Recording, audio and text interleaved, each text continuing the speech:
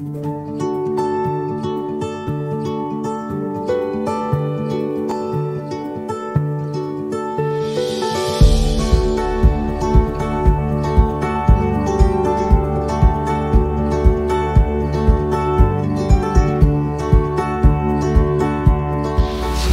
of the many important decisions that are facing brand new parents, and oftentimes one of the most perplexing decisions, is what shall we name our baby?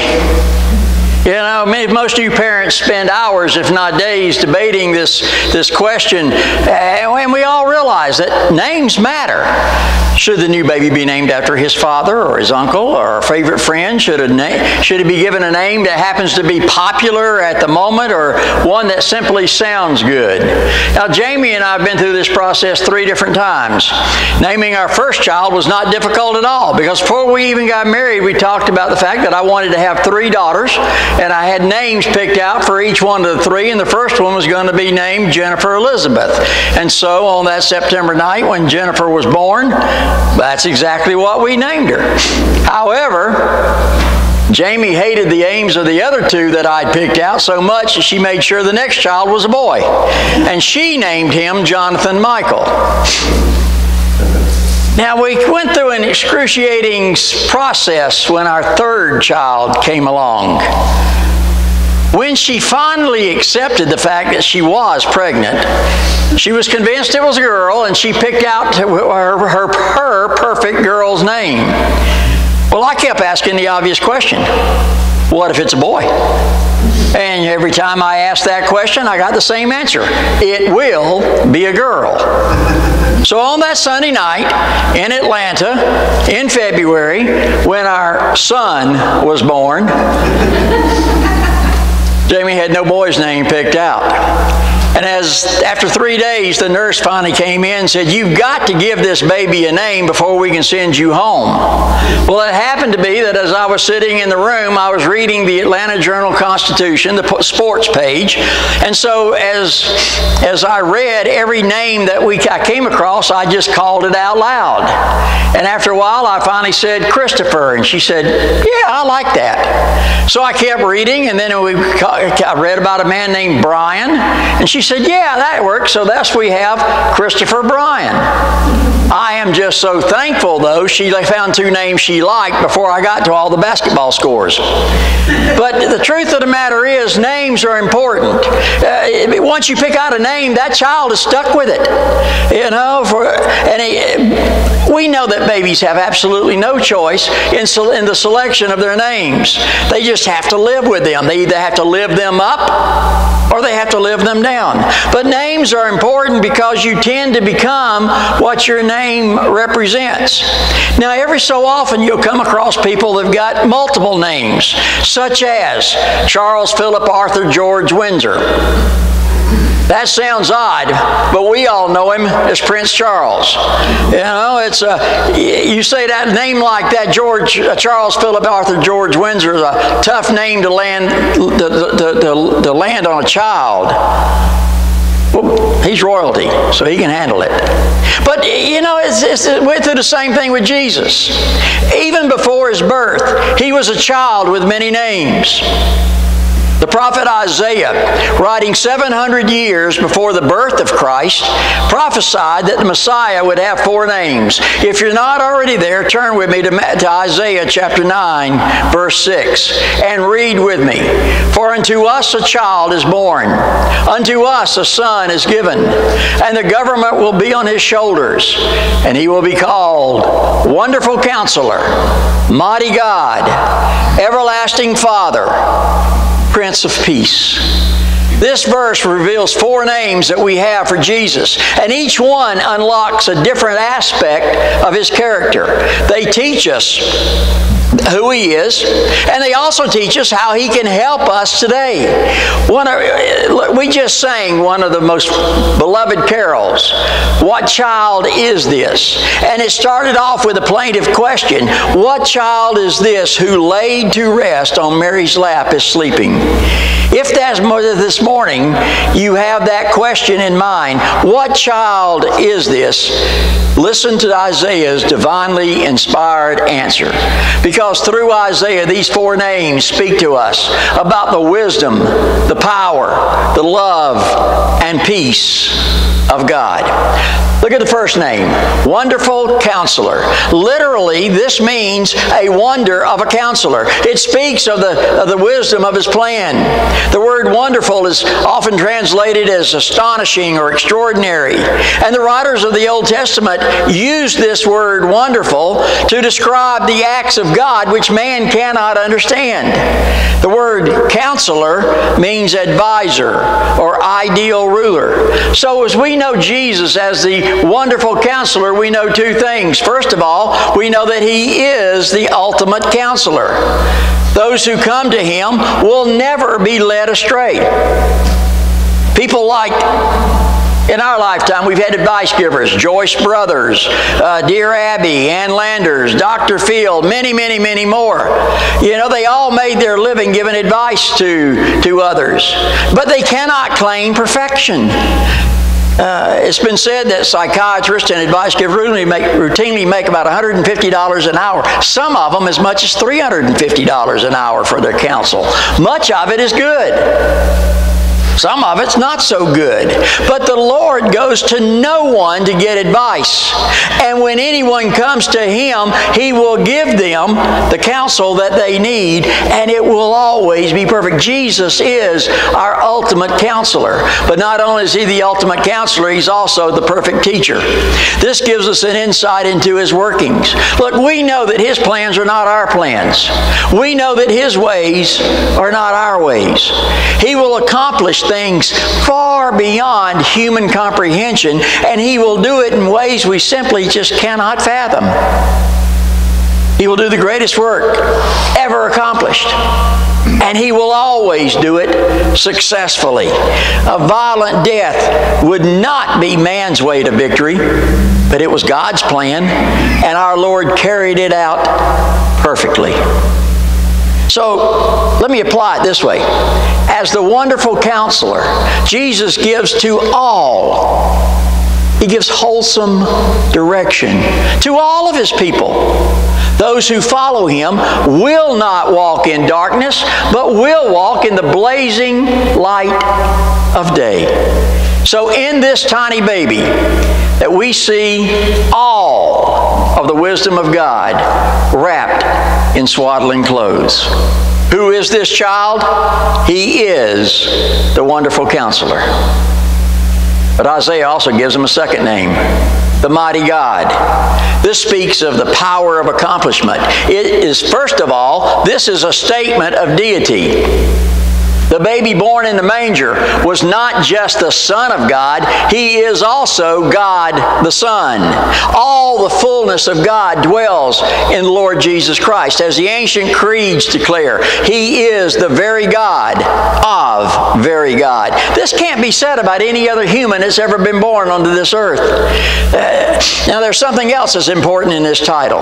The word translated as mighty, the Hebrew word that's translated as mighty, means strong one, or the powerful, valiant warrior. Thus the term Mighty God is actually a military title. He is the God who fights for His people. At the incarnation, God Himself took on the form of human flesh. That's why one of His names is Emmanuel, God with us.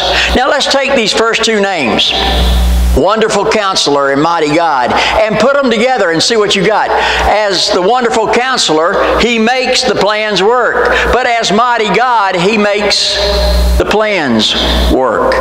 So one, He makes the plans Himself. Secondly, as God, He makes it all work. All of His wonderful plans will be carried out with all of God's infinite might. There is in this little baby all the strength of deity. The power of God are in those tiny fists. He has strength which is divine. The omnipotence of God is at His command. Whatever He desires, He is able to achieve. I put it this way. When we meet Jesus, we meet God.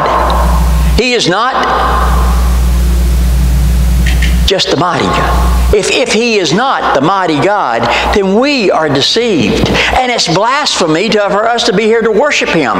There's no middle ground. Quite simply, if He is not God, we are fools to worship Him. But if He is God, we are fools not to worship Him. You remember the late, great astronomer Carl Sagan? I remember him the best for his PBS series on television called Cosmos. And in that series, he literally evangelized his evolutionary views, especially the notion that the universe is billions and billions and billions of years old. He repeatedly said he didn't believe in the afterlife. Once you died here on this earth, it was over.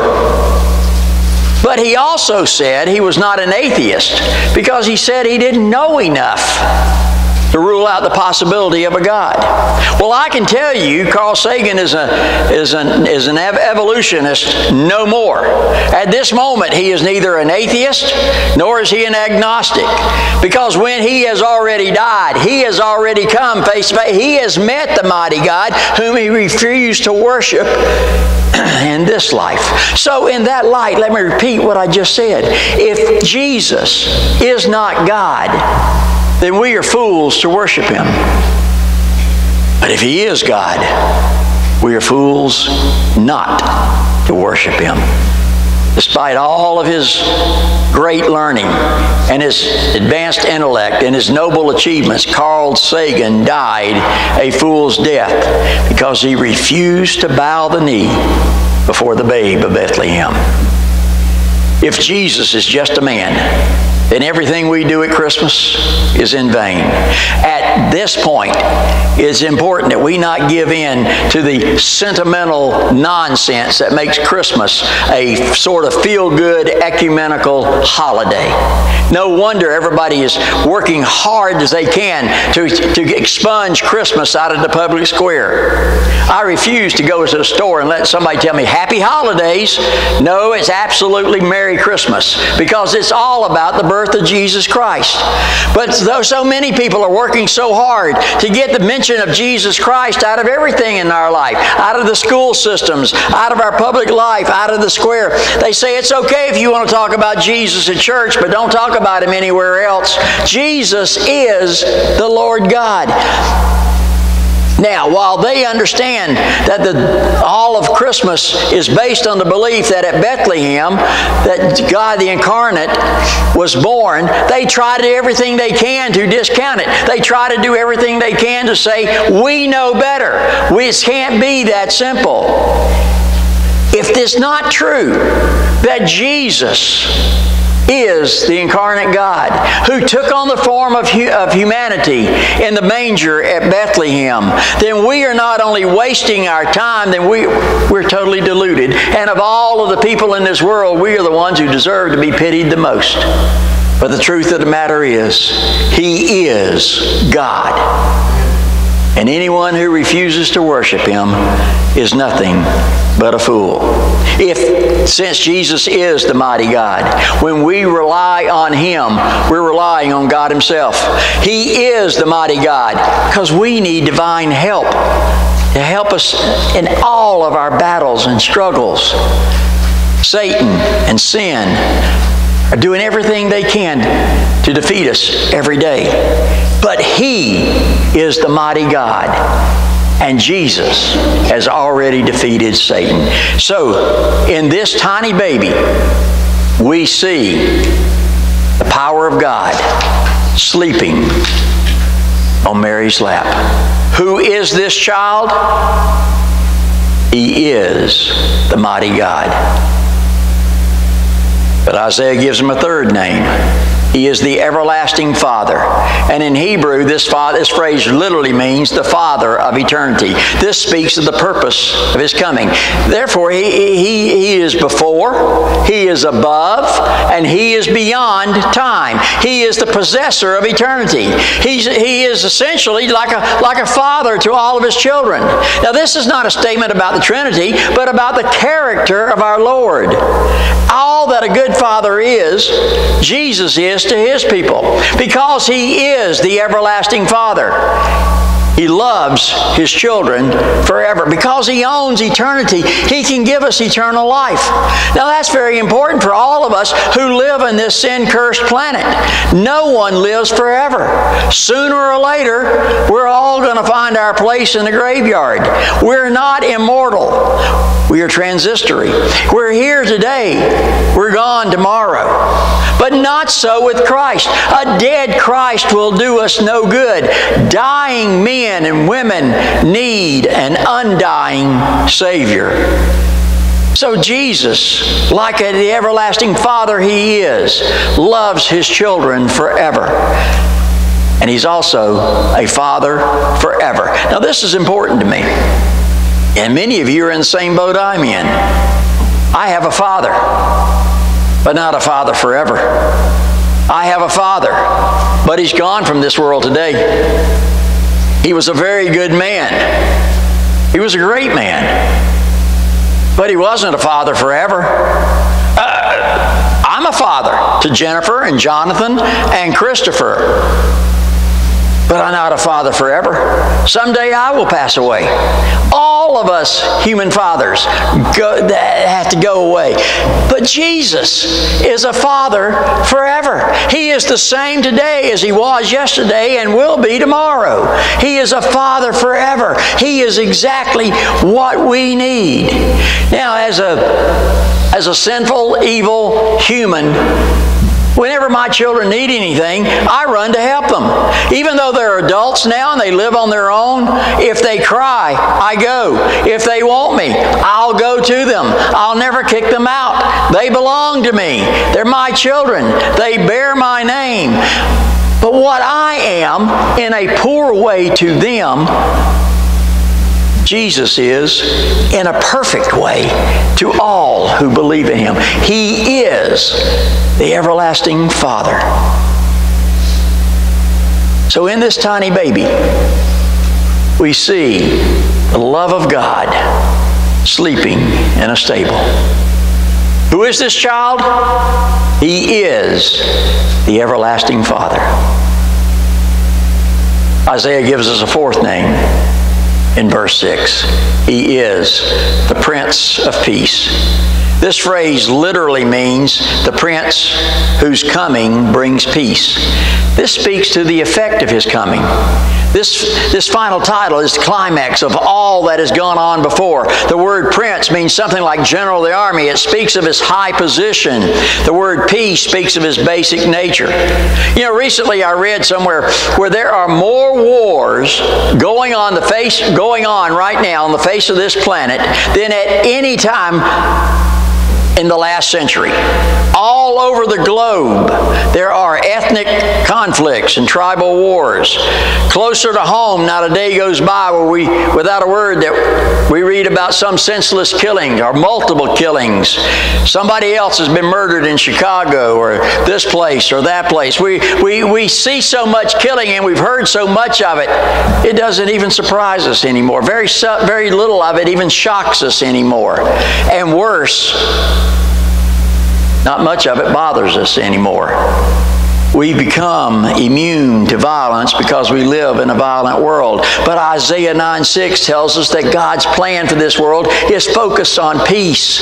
It's focused on one person, a baby asleep in the manger in Bethlehem. He is the ultimate man of peace. He is the Prince of Peace, past, present, and future. In the past, His coming made peace with God. In the present, those who come to Him find peace in their heart. And in the future, His second kingdom will usher in a kingdom of peace. There is no peace in the world today. There's so much strife and there's bloodshed. And yet, even though we read about these peace treaties that have been made by all these different Middle East countries with Israel, we know that there's no peace on this earth. But Jesus is not the failure. We are. Peace is a wonderful thing, but it's hard to find on this world. But it is worth working for. It is worth waiting for. And God's ultimate plan for peace, though, does not rest on treaties or lessons or progress or material prosperity. It does not rest in the halls of government, whether in this country or any other country. God's plan for peace is the maker of peace, Jesus Christ. Peace, quite simply, is not the absence of conflict. It is the presence of Jesus Christ in our life. One writer put it this way: the methods of Christ are the methods of peace. The men of Christ are men of peace. The kingdom of Christ is a kingdom of peace. And the principles of Christ are principles of peace. To know Him is to know blessings and happiness. To know Him is to know peace. But to live without Him is to be restless, miserable, and in conflict. He is no warrior. He is no greedy conqueror. He is no empire builder. He came to bring peace. He did it. He's doing it now, and He will continue to do it. So in this tiny baby, we see the peace of God, welcomed by angels, shepherds, and wise men. Who is this child? What child is this? He is the Prince of Peace. So in this one verse, you have 4 names of Jesus. But what does that mean to us? And how do we put that into practice every day? Well, it's really quite simple. If you are confused, He is the wonderful Counselor. If you are weak, He is the mighty God. If you are scared, He is the everlasting Father. And if you are conflicted, He is the Prince of Peace. The year was 1809, and a traveler was passing through the countryside of Kentucky. He stopped at a general store, and he just simply asked a question: anything around here ever happened? The shop owner said, nope. Nothing around here ever happens. There was a baby boy born out at the Lincoln cabin last night, though. They named him Abraham. Just a baby at the Lincoln cabin, named Abraham. You just never know what might happen, because a baby boy was born. No doubt, the innkeeper had no idea who he was turning away. Even Mary couldn't fully imagine what it all meant that night. But that baby boy, born in Bethlehem, has become the centerpiece of human history. We even divide time by His coming. BC and AD, before Christ and in the year of our Lord. So what child is this? He is the wonderful Counselor, the mighty God, the everlasting Father, the Prince of Peace. But as important as these names are, the most important part of this verse is at the very beginning of verse 6. For unto us. Unto us. This gift has been given to us. A gift requires a response. God has given a gift to every one of us. You've got to respond. Look, in just 5 days, it's going to be Christmas. If you happen to wake up on Christmas morning and you find a package under the tree from me, first of all, you're going to be just as surprised as I am. But what are you going to do if are you going to acknowledge that I gave you a gift? Are you going to admire it? You might even pick up the phone and call me and thank me for it. But are you going to open it? Are you going to? The truth of the matter is, when somebody gives you a gift, it's not yours until you receive it and until you open it. God has put a Christmas gift for you. He has given one to you. He didn't wrap it with ribbon and bows and bright paper. He wrapped it with swaddling clothes. He laid it in a manger. It is the gift of His Son. It was given just for you. Yes, He came because He loved the entire world. For God so loved the world. But He gave His Son, you. For you. For unto you is given this day. Have you received the gift of Jesus Christ?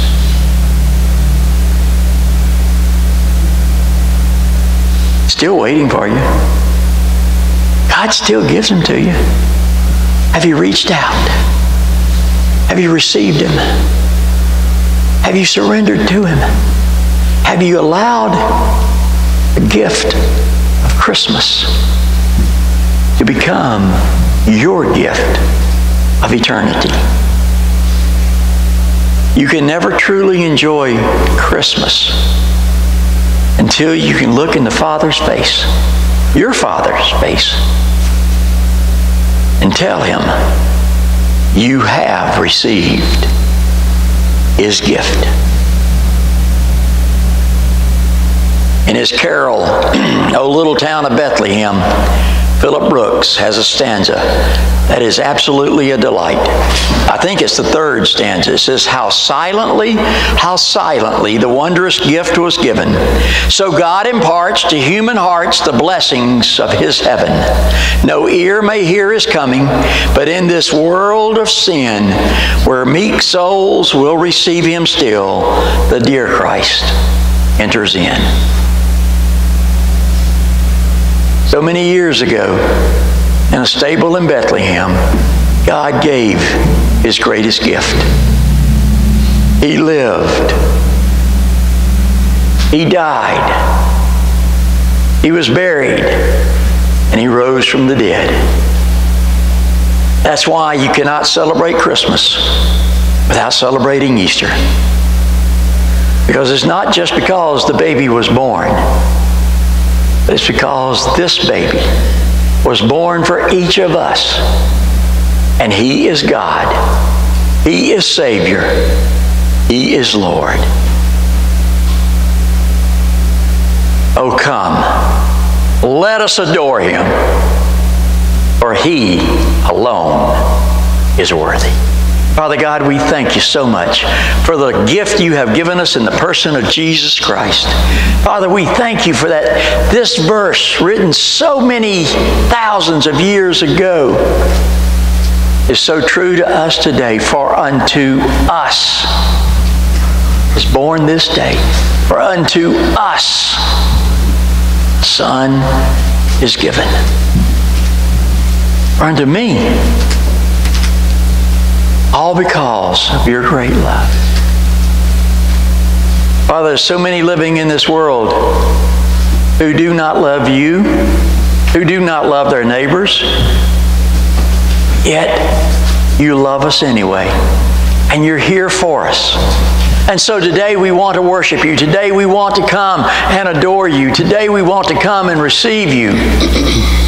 And as we leave from this place, may we live for You forever and ever and ever. You are our everlasting Father. May we be Your everlasting child. Father, my prayer is that everyone who is hearing these words will hear Your convicting Spirit